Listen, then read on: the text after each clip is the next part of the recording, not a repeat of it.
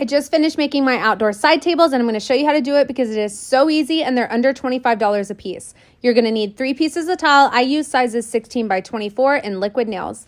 First, you're going to adhere 2 pieces of towel together in the shape of a T with the liquid nails, and then add more liquid nails on the very top to add your tabletop piece, and that's it. It is so easy to do. Literally anybody could do this, even if you have no skills at all. And look at how cute they turned out. I'm obsessed.